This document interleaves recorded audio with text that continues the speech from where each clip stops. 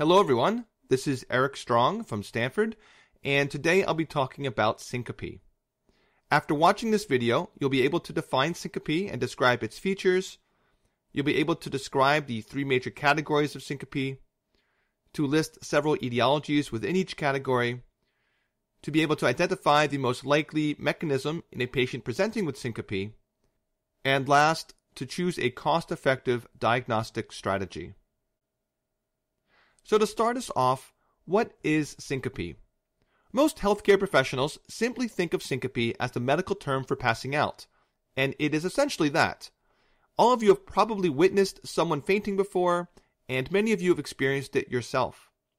Specifically, there are four typical features of a syncopal episode. There's abrupt loss of consciousness. It's accompanied by a loss of postural tone. It's of short duration, and recovery is spontaneous. Some references also include a fifth feature in that the mechanism must involve global cerebral hypoperfusion. Syncope is frequently, but not always, immediately preceded by a very brief collection of symptoms known as a prodrome. This prodrome may include lightheadedness, nausea, diaphoresis, and visual disturbances, and they may last several seconds to several minutes. As a very general rule, syncope that occurs without a prodrome is more likely to be cardiogenic in origin and thus more serious. There's an event called presyncope, which is the situation in which a syncopal prodrome occurs but is not followed by an actual loss of consciousness.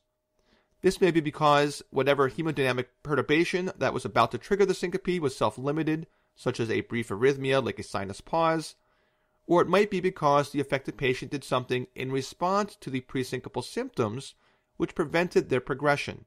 For example, when someone feels lightheaded and they respond by lying down.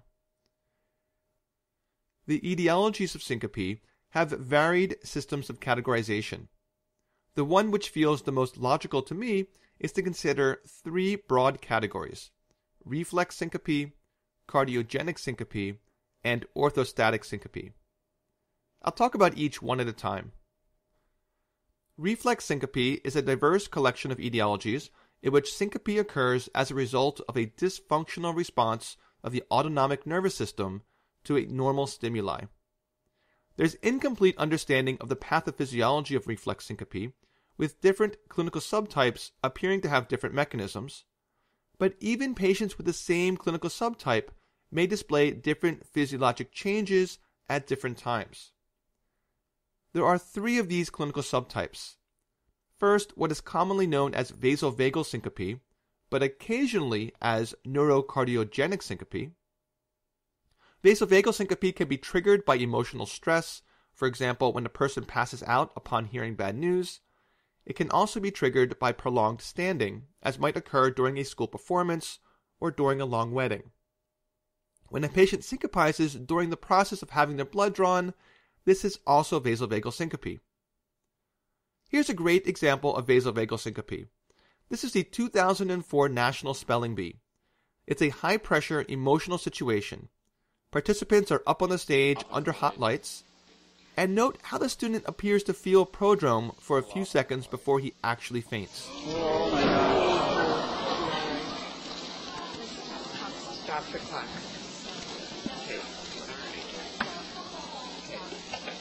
In addition to the prodrome, this also demonstrates the rapid recovery after syncope. ALOPECOID,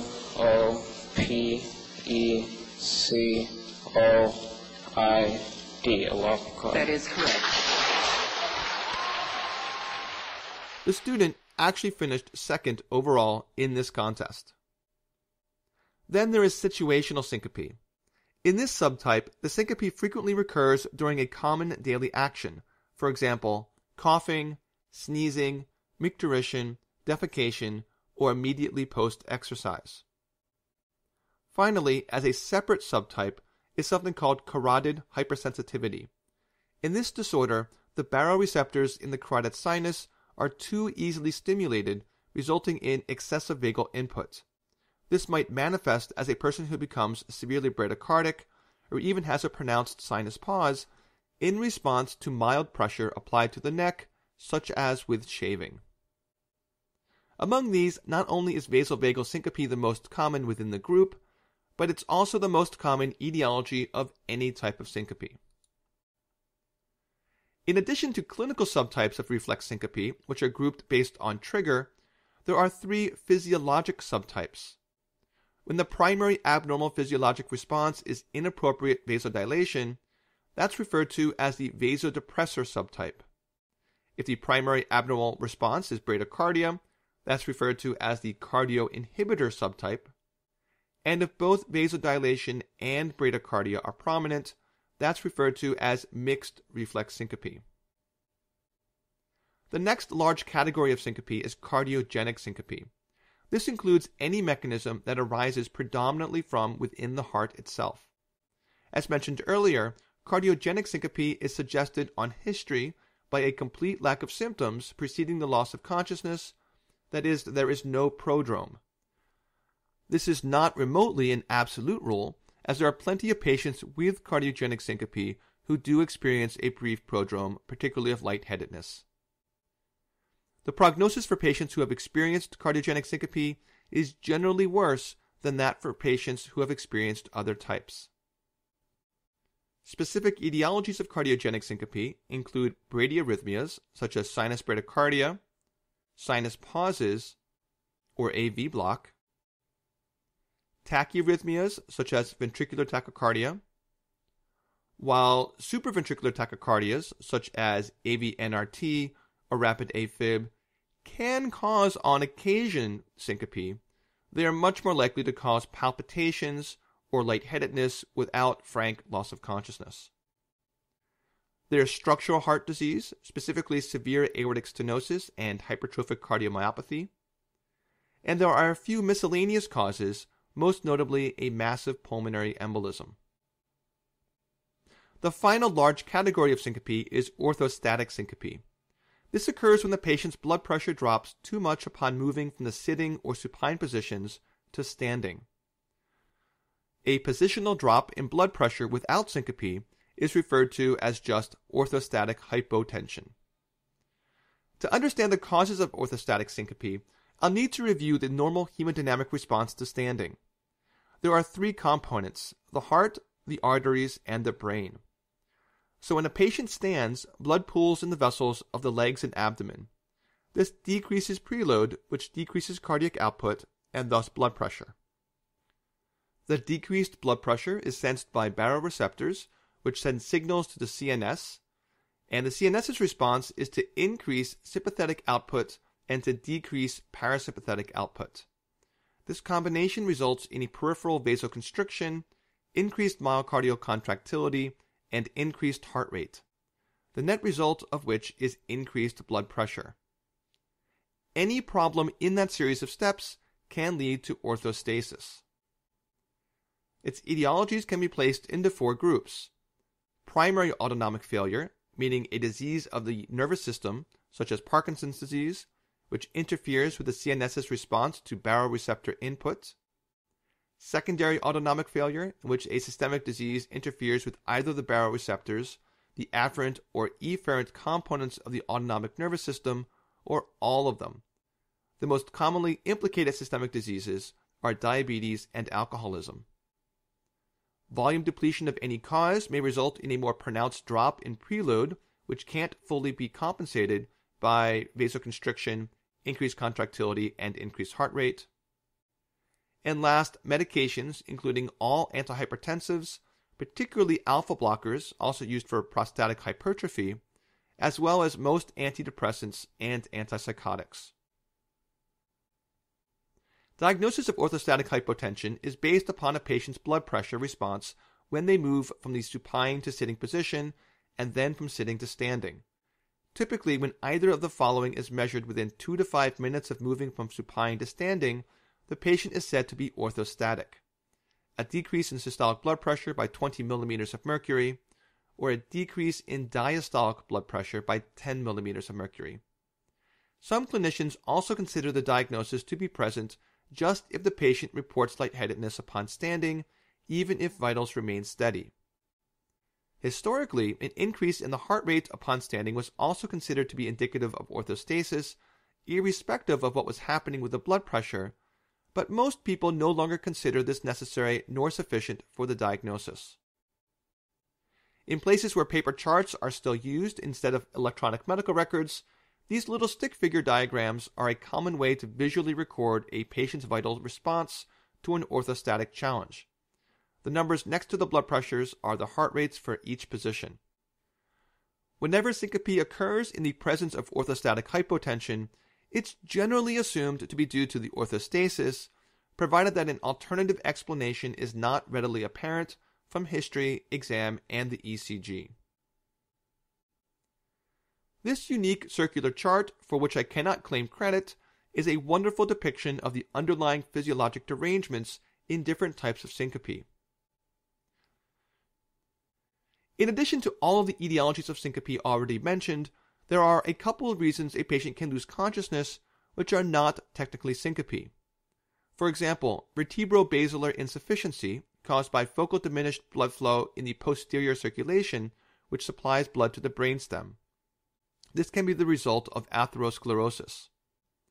A similar process is called subclavian steal syndrome, which is the consequence of a focal stenosis of the subclavian artery proximal to the takeoff of one of the vertebral arteries.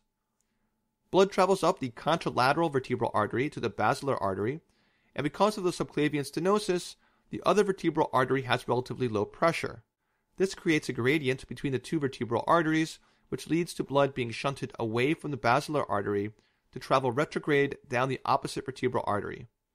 This reduces blood delivery to the branches of the basilar. Seizure also causes a loss of consciousness that can mimic syncope, although the opposite is generally more common, in which a patient experiences syncope that is accompanied by some transient myoclonic jerks, which gets misinterpreted by layperson witnesses as a seizure. But let's briefly compare syncope and seizure.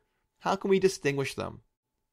First, the prodrome of syncope, when it occurs, consists of lightheadedness, bilateral visual loss, which is sometimes described as a shade being lowered on the vision, and less commonly nausea.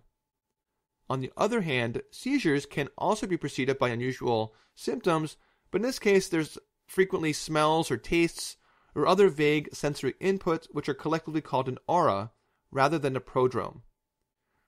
With syncope, if they are present, tonic-clonic movements typically start after the onset of loss of consciousness and last fewer than 15 seconds. With seizure, the movements start at the onset of loss of consciousness and last longer than 15 seconds. Lastly, with syncope, confusion after the event usually lasts seconds to no longer than a minute, while confusion after a seizure usually lasts several minutes and occasionally longer. Alcohol intoxication, specifically losses of consciousness known colloquially as alcoholic blackouts, can look and sound a lot like syncope. It's not uncommon for alcoholics to receive syncope workups for unwitnessed falls that were probably just due to heavy intoxication.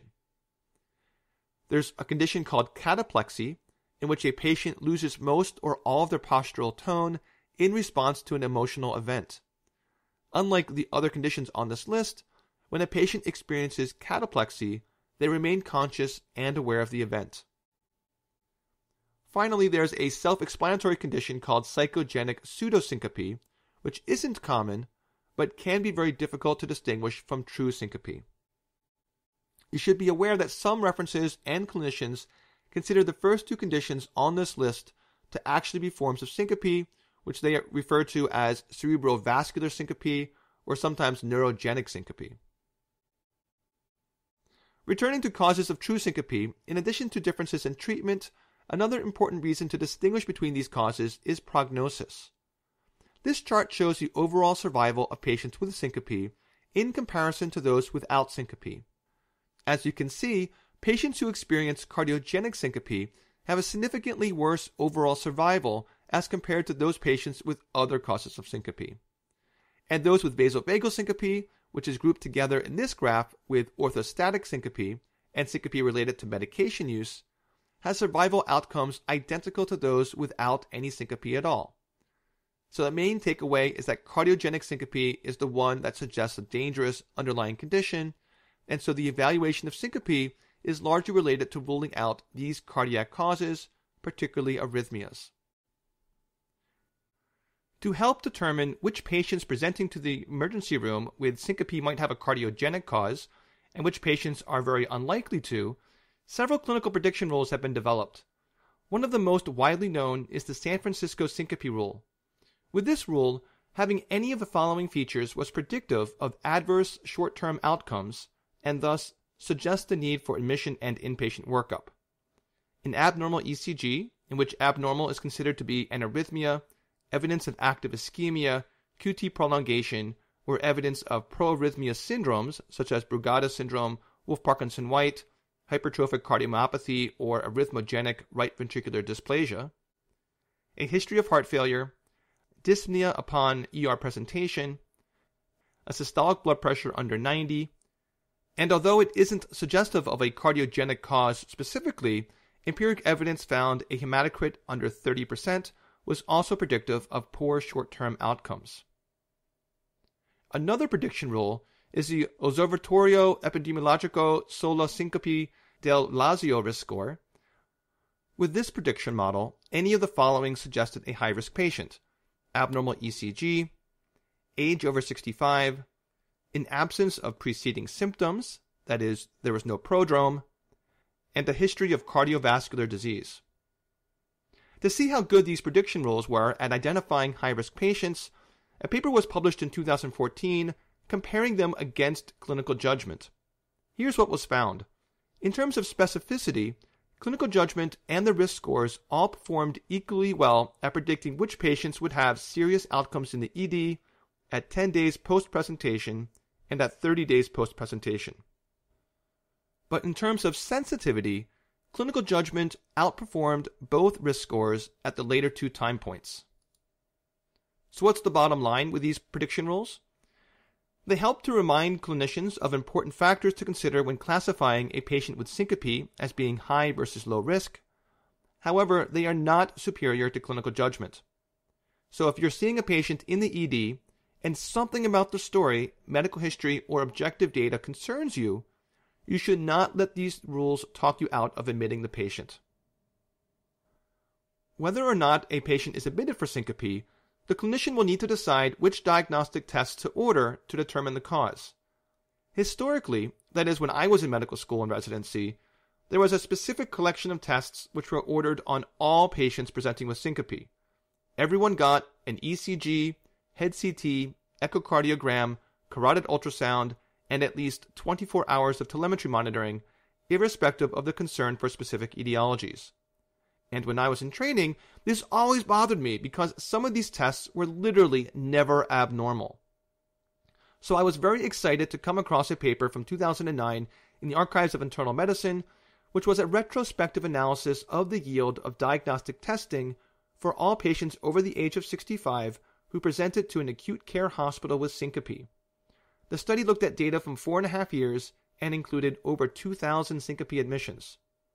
Here are some tests with the frequency with which they were ordered, the frequency with which they were abnormal, and the frequency with which they helped to determine the etiology of syncope.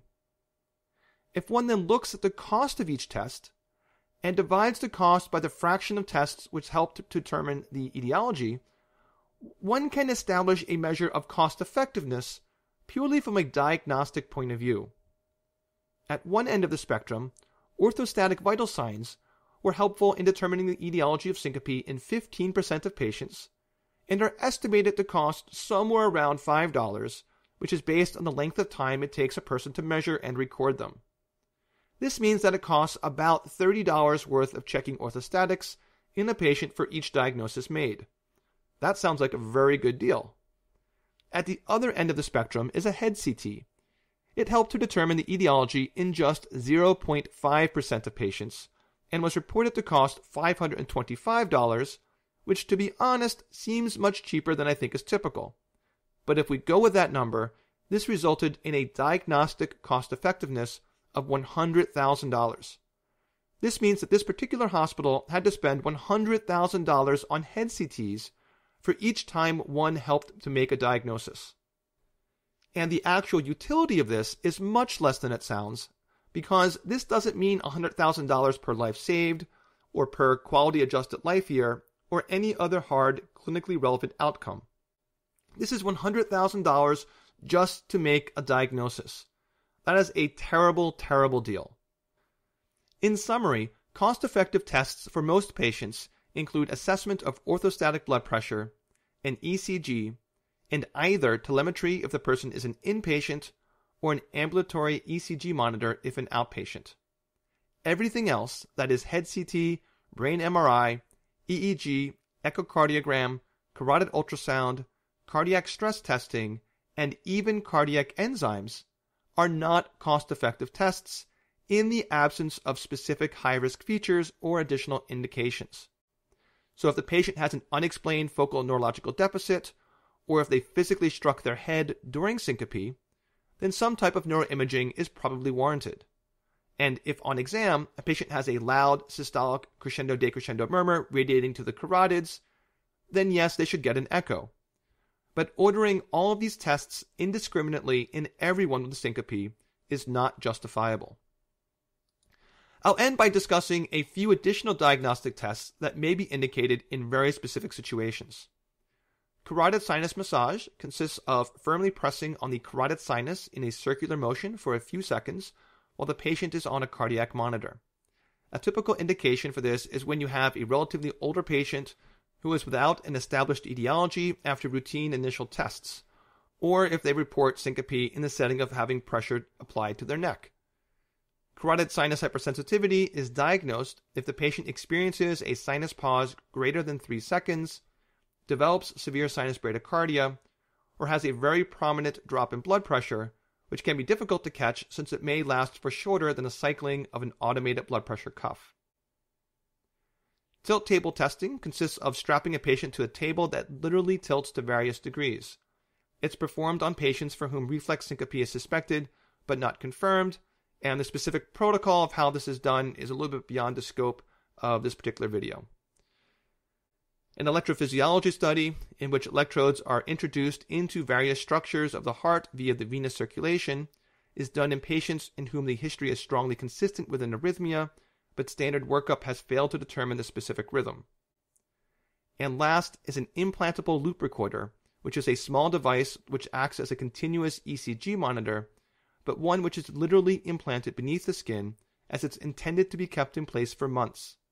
This is done in patients who are experiencing recurrent syncope of unclear etiology despite the standard workup, and in which the syncopal events are infrequent enough to not be caught on routine ambulatory ECG monitor. That concludes this video on syncope. In summary, here are the 5 major takeaway points. The 4 components of syncope are an abrupt loss of consciousness, loss of postural tone, short duration, and spontaneous recovery. There are many causes of syncope, but they fall into 3 major categories: reflex, cardiogenic, and orthostatic. Cardiogenic syncope carries the worst prognosis. When deciding whether to admit a patient from the ED with syncope, clinical prediction rules should not trump clinical judgment. And finally, some tests which are ordered to evaluate syncope, including carotid ultrasounds, echocardiograms, and neuroimaging, are not universally cost-effective and should only be ordered if there are additional specific indications.